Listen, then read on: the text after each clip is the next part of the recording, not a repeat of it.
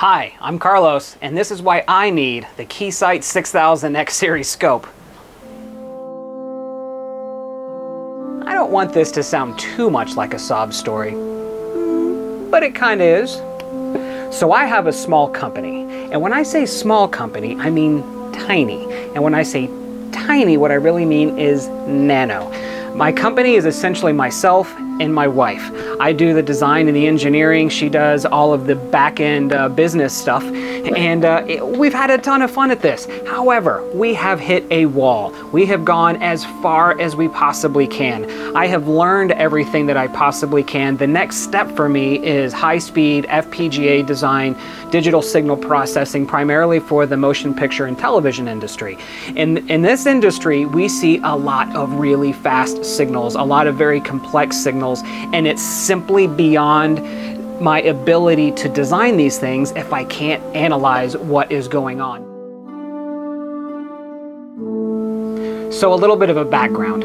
I like to do just about every single thing you can do in the entire process. Everything from the business end to design, engineering, validation, testing, assembly. So why in the world would I take on mechanical engineering, manufacturing, electrical engineering, software, electronic assembly, validation, sales, the whole I mean, taking on everything that it takes to put the business together?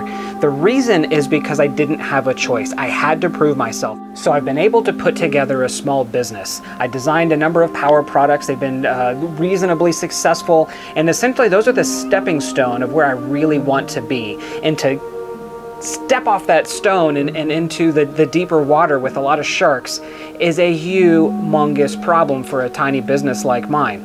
And I don't know how I'm going to do it. I'm really hoping that this is an opportunity for me to get something on my bench that is going to take everything to the next level. It's going to allow me to tackle designs that are far bigger than I have ever tried before, and to move my business up, offer something new and unique to my customers, and provide for my family.